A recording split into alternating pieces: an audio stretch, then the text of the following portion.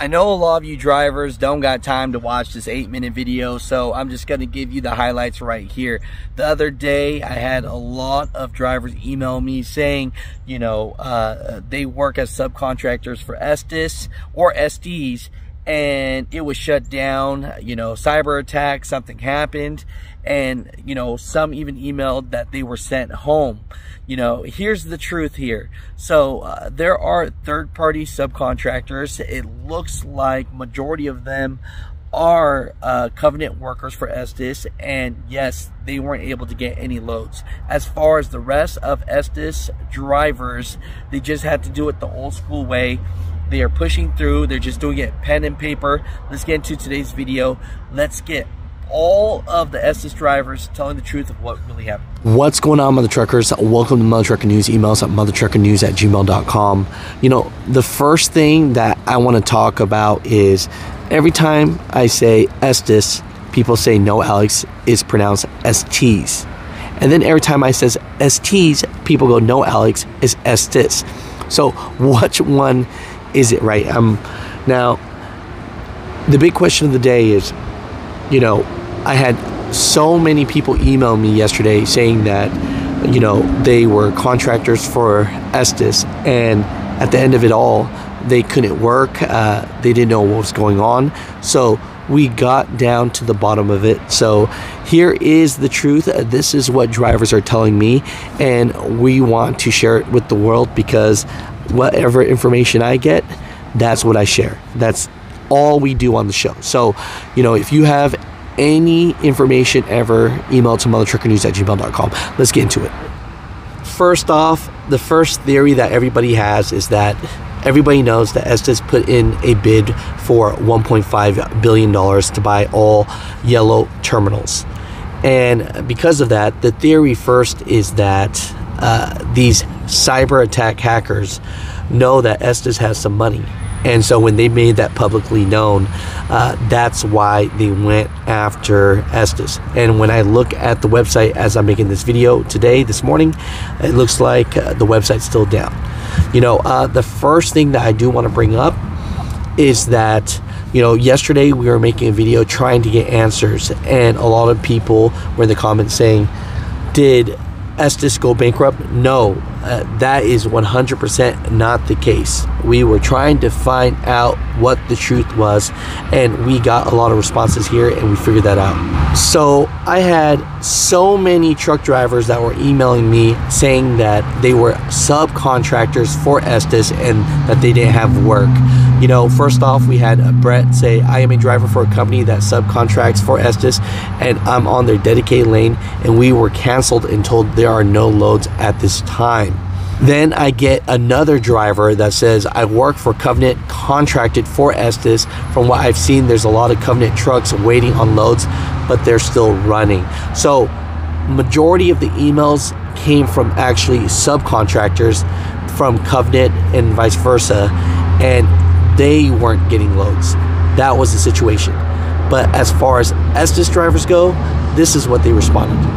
No terminals are empty. It's a cyber attack. We are running, but by paper, and contact your rep via cell phone for pickups. One driver did say, I work for Estes, got sent home last night. I work for Estes. Yes, computers are down, but we are still working a full day. I work for Estes and we are still working. William says, I work for Estes and I'm at work. Felix says, a third party is always going to get the dirty end of the stick in a situation like this. Should be told, I wish I was sent home yesterday. So he's a driver for Estes, but it's the third party, the subcontractors, that weren't getting work. Jay says, it started Sunday. I came in for extra work and everything was down. Damien says, I had no idea they hire subcontractors. And then S1 says, for the most part, it's only Covenant. Rarely ever see smaller owner-op type of companies. It's Covenant that is the subcontractor on this that wasn't getting any work. You know, Rick says, I work for Estes. I called last night. All phone lines were and are down. Sitting home right now. I got an email saying and confirming, yes, it was a cyber attack. Jerry says, I'm at Estes right now. The computers are down. They are doing the best they can. They told me it is temporary. Trucks are still going out, just taking longer than are doing, and billing by hand, and freight is still going out. Dickie says, I work at Terminal 171 in Massachusetts. I'm at a yard jockey and dock work, and this all started Sunday night. We came in at 9 p.m. to no computers, no phones, and the fuel pump wouldn't work because that's all hooked up in the internet, so I couldn't fill up. So the yard dog and I had to use a tractor. It's a cluster F, but we're definitely working through it the old-fashioned way. We're stripping trailers and handwriting bills, or using the actual packing list, the skid, as a pro bill. Nobody is being sent home, and we are delivering and picking up stuff up like usual. We got out a little early on Monday, but that is it. User says, I work out in Phoenix and the system has been down since Sunday, and yes, we are working. My terminal is doing everything manually. It's going to affect our paychecks though. It says that's what you get for putting everything on internet. It's just a matter of time before it happens again. Real John Wayne says it's pronounced Estes. So tell me, is it Estes or Estes? Andrew says, we are working. It was a cyber attack. It's been out since Sunday. Covenant can sit. They already still loads for company drivers. Ooh, shots fired.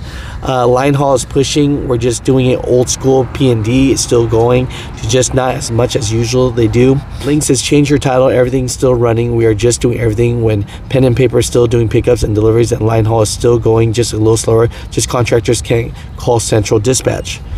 Estes was the victim of cyber attack. Their entire system is being held for ransom. Victor says, I'm working at Estes at the Scranton, Pennsylvania location from 1 a.m. to 9 a.m. as a dock worker. We are working extra hours to push massive amounts of freight, but manually. Trucks are moving through our terminal just like it's a regular day, but extra money. Thanks always for updates, but this is about the bid.